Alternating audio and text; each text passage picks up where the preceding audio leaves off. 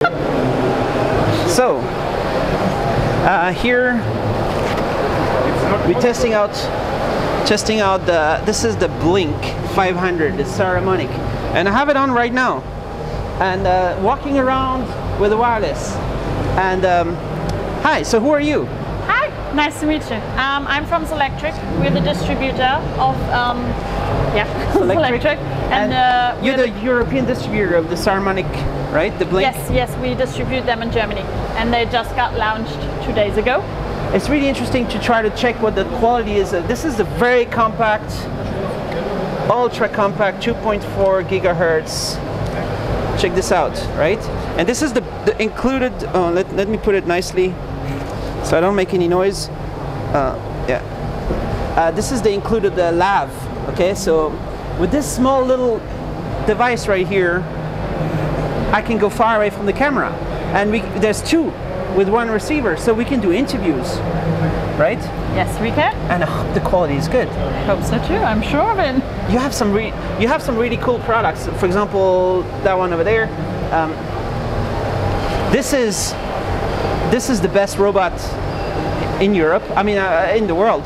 It's for 500 something. I'm not sure what the price will be, right? But I did another video with DJI, and this is, you know, DJI, they have skills. They are doing some really cool stuff. I've never seen such an advanced educational robot for this kind of not too expensive, and for doing battles. It's crazy. So you're distributing this? Yes, we distribute that in Europe. We're the main distributor of DJI, and it will be launched at the end of the year. Oh. And it's a way of learning how to program and battle against each other, and it's really high tech. So hopefully you will have enough, because I think it's going to go like crazy for Christmas. Did you make a phone call and say, hey, we need to have 100,000 pieces or something? We're trying to get as many as possible, yes. Because I'm thinking, all the moms watching, there's lots of moms watching, I don't know if there are, but you should buy this for your kid. Or maybe not. Okay, but this is a Tello. Oh, it's not a really famous kind of small drone, no? It's also from DJI. It's powered by DJI. It's an educational drone that you can also completely program and learn programming language with it. You can program with this drone? Yes. Cool. I'm going in this room. You can still hear me, I think. You can hear me over here. I'm here. Yeah. So a very small drone, a nice one. Tello, a good price also probably? Yes, it's 159. At this price? It will be around 600. There's not an exact price yet. I mean, it's got so much stuff. Check my other video about this one, it's great. And here you have... you also have programming robots. That's a Bell.AI. You can program this guy? Yes, you can program all of them. From which company? That's Bell.AI. Ballet?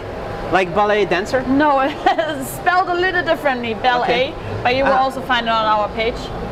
Makeblock, I did some videos with them, so they're also, you do Makeblock distribution? Yeah, we also do Makeblock distribution. Is this the Makeblock? No, that would be a Photon. Photon?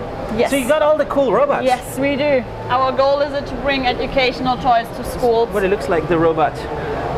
Cool. So you enjoy children in schools?